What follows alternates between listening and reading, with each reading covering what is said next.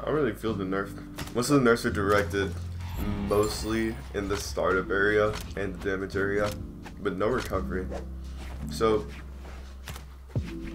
we should be fine, but there are nerfs on Bonaire which are a little teeny tiny bit scary, I will say. Gameplay seems to remain the same.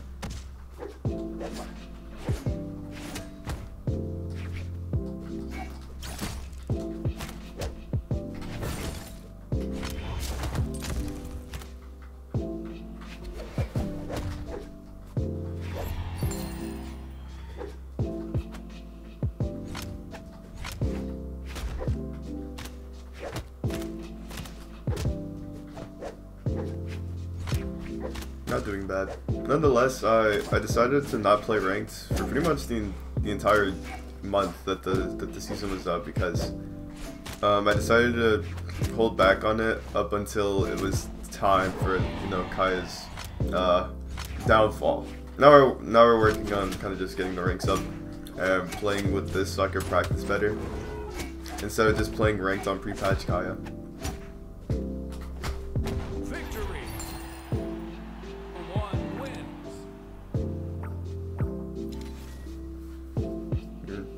Not gonna lie, I'm not the greatest fan of Lance, but it's fine. I have Spear.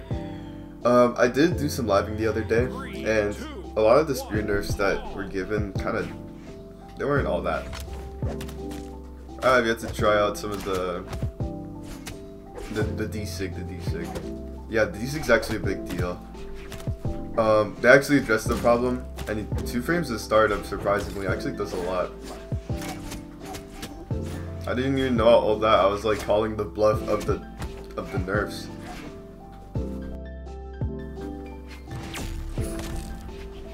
Alright, well okay, the force is the same, which is nice. We're doing fine so far, I think.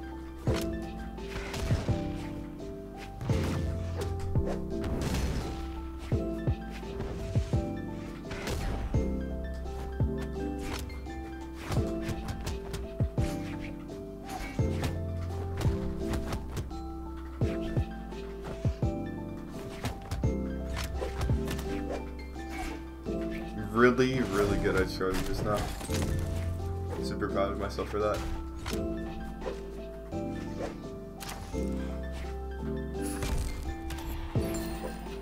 On hit, it just doesn't seem like it's gonna be that big of a difference. I honestly didn't kill that much with NSIG. I feel like I killed a lot with NSIG when I was playing on. I was specifically playing against Godly. Which makes sense, and even then it doesn't really stop that jump read aspect that it's supposed to. It doesn't stop it, but it makes NSIG like raw more reactable. Which makes sense. But it actually could play well for me, because I feel like it might actually make people have even more respect for NSIG, or like since it's reactable now, people are just gonna start maybe using their dodge more. If they could react to it, then that means that they're jumping or they're doing something else, and maybe we could play off of it. In other words, if we could use NSIG and they're pretty much far away from it, we could just end up using like D-Light, rising recovery, or jump recovery, etc. Like just any extra option that kind of sticks out of the hitbox presented by NSIG.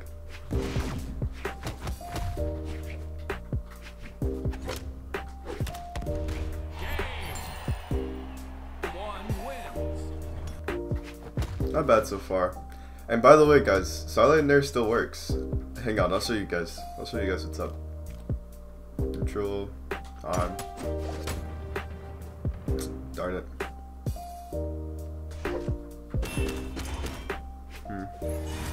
Not a big fan of Orb.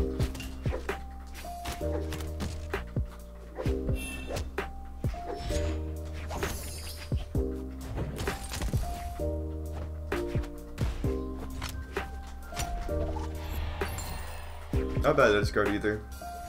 Even though we don't really have a read on him in neutral, we could always just make a good guess.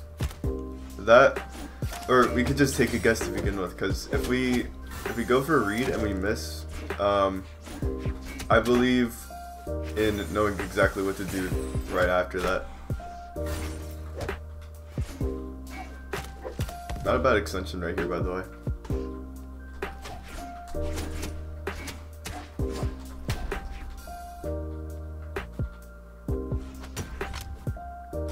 Use this recovery last, and since you use 2 jumps, you can't really punish those, but since you used the dodge, I just punished it with the weapon throw instead. Oh, we were supposed to extend there, but I suck.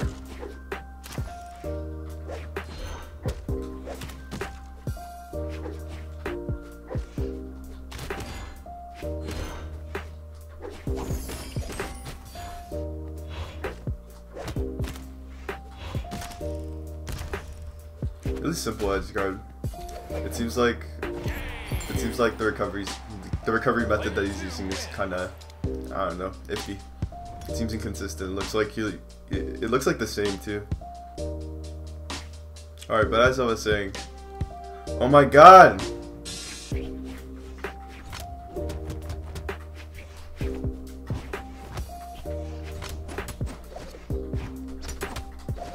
We just keep holding stage against him.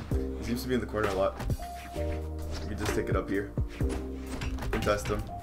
He got punished for it, which is fine. That just means he's giving up some kind of stage for him to hit that D-light, because there's no way I'm letting him close to me anyways.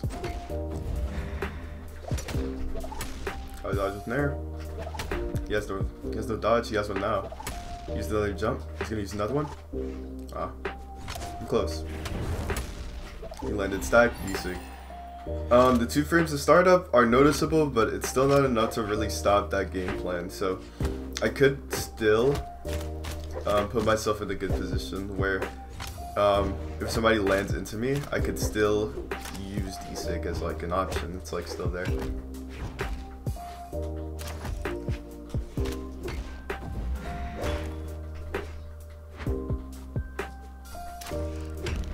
Wow, really messy edge guard for me.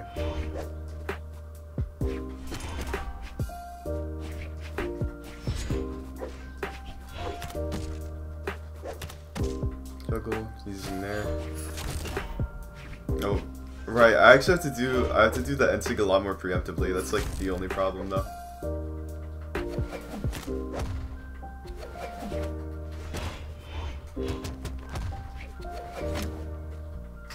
Recovery? I'm gonna have to wait a little bit longer. This guy uses a lot of resources.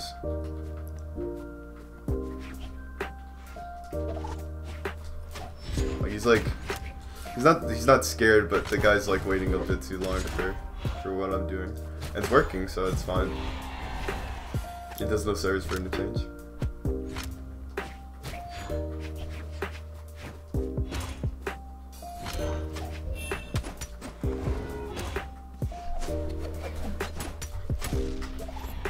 Good punish right there. What you want to do for most rising recoveries is to just punish what's greedy light, and then strings it to serve, and you're fine. Again, we're gonna have to stay in the center here because this guy does not stop giving up stage control. Additionally, the guy's also been dodging away, so let's just capitalize on that too. Keeps landing into me. Oh, we're right there.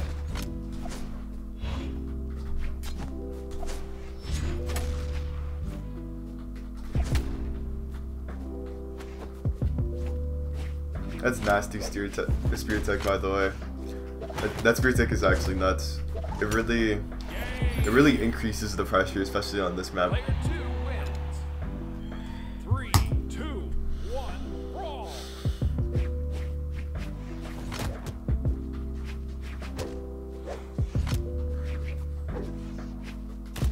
To my knowledge, I believe the glass cannons, such as Ember and Thatch, and I think even the 4 defense characters are the ones that went definitely unnerfed this patch. At least, well, they didn't go unnerfed, but the nerfs just aren't. They're not all that. At least on the 3 defense legends, they're like less severe. Matter of fact, their severity level, to my opinion, or to my knowledge, is really low.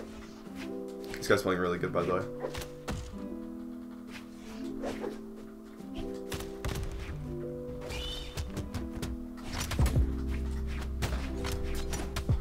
You don't let them use bow D-Light.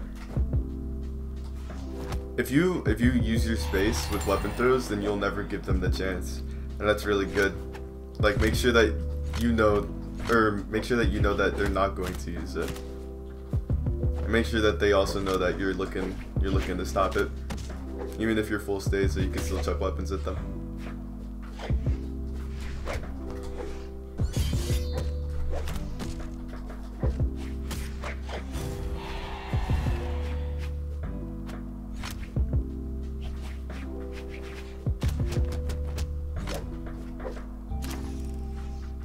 Another jump.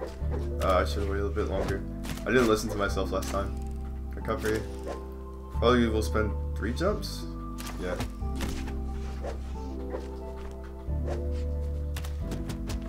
Again, build respect for D-Light if they're using it, but make it so that you're not scared. Like, you don't have to be scared.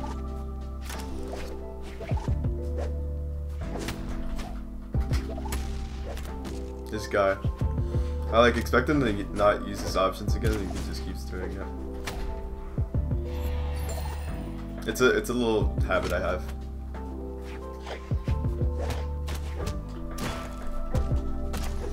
Oh my god.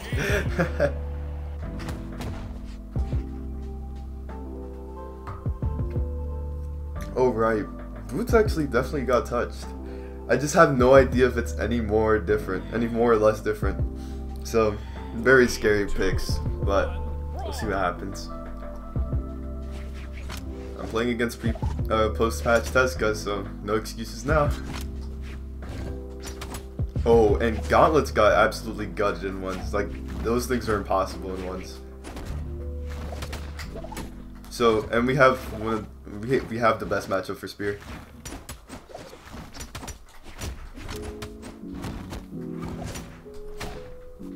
This guy on hit stun, he's a bit too predictable.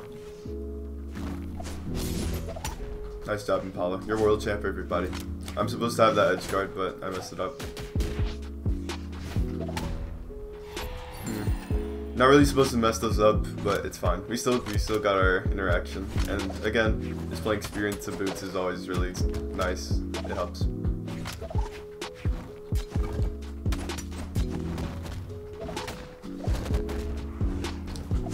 Interesting. He doesn't dodge on setup attacks like Sidelight or Nair, but he also doesn't dodge on aerials.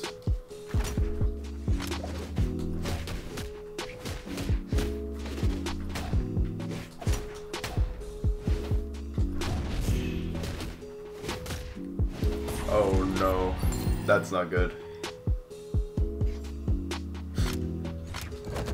Real nice, Impala.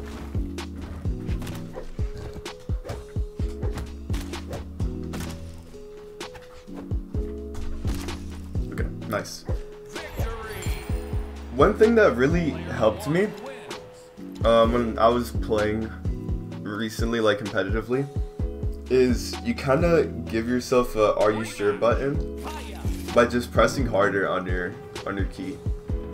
Like when you're really sure that somebody's gonna do something, you press extremely hard just so you can kind of confirm for yourself whether you're going to use the move or not. It helps because it gives off this kind of reassurance. 3, 2, 1, roll. And it also helps you change your mind with really small increments. It's actually one of the best things I think I've done to my career. At least physically.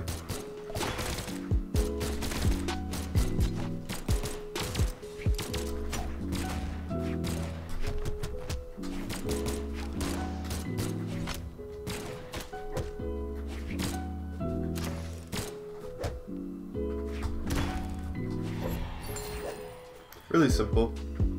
A simple dare edge guard. I mean, they were really running out of jumps. The only thing they could do is kind of jump over 2 stage.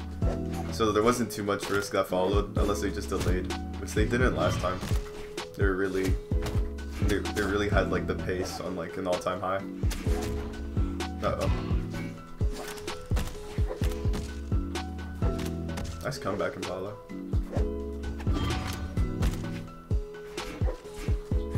Holding stage, staying in the center. They're always above me, interestingly. Which isn't really where you're supposed to want to be against Bo.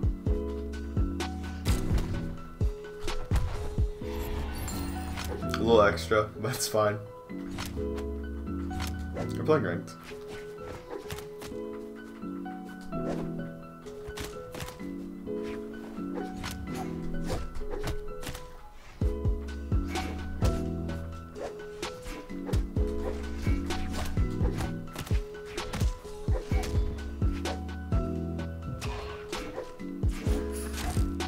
Yeah, that thing is never going to hit.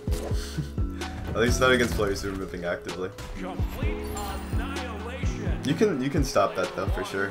At least the way with the way Kyle works with the stack nair and everything. 3, 2, 1, brawl.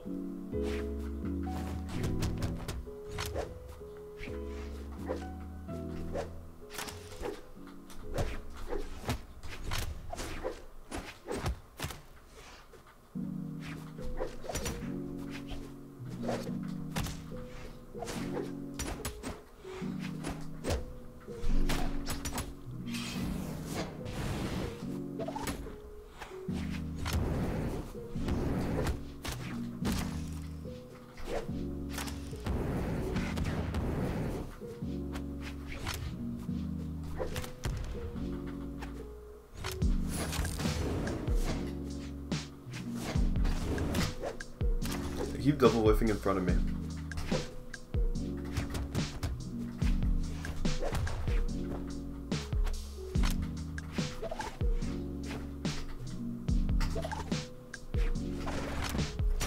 Oopsies. It's not a mistake. We make up for it in the edge card. Small tip. The spear is like a cheat code against lance players, so play that.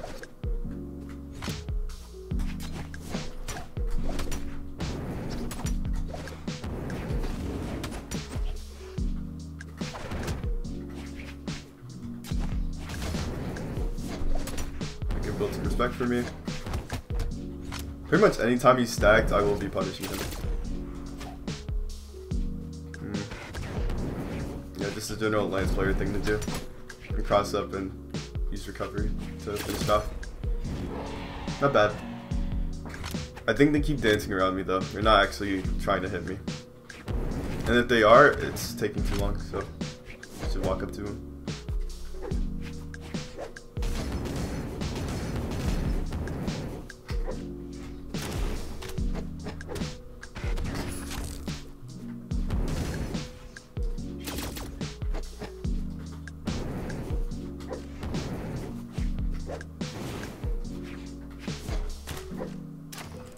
Not bad. This is making looking on point right now.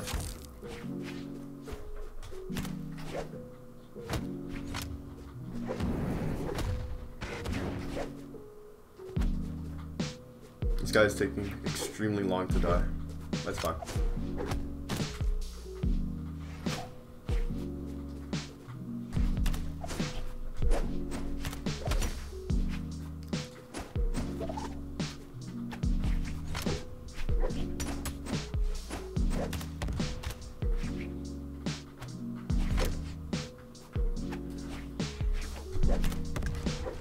He's gonna get desperate, so he just walked into me.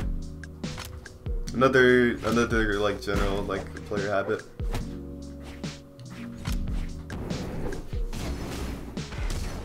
Ooh, I should not have dodged in. It's gonna cost me if I do it again. Alright, he did that legit last stock, so.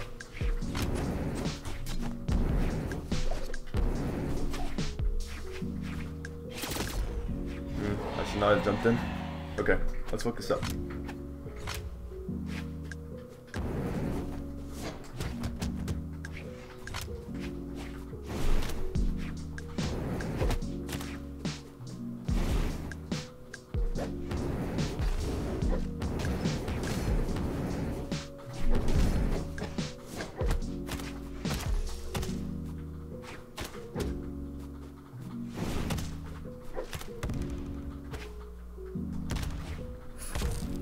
Oh my god, that was beautiful.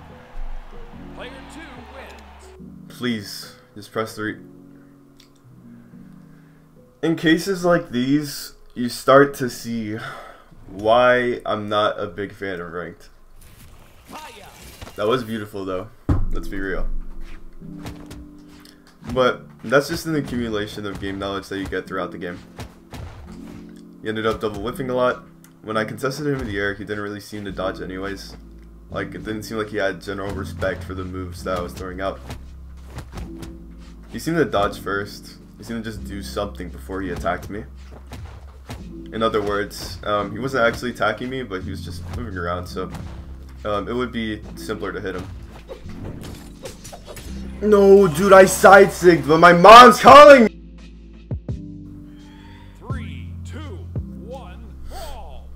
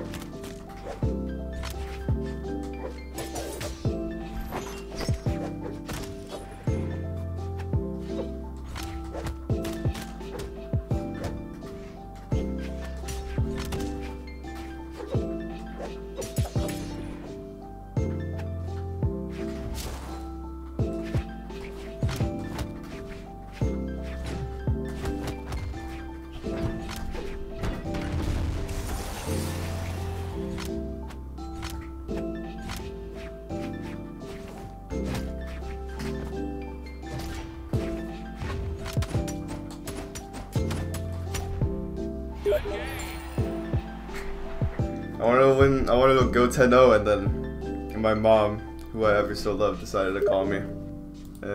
Aló, estaba ocupado, ¿qué pasó?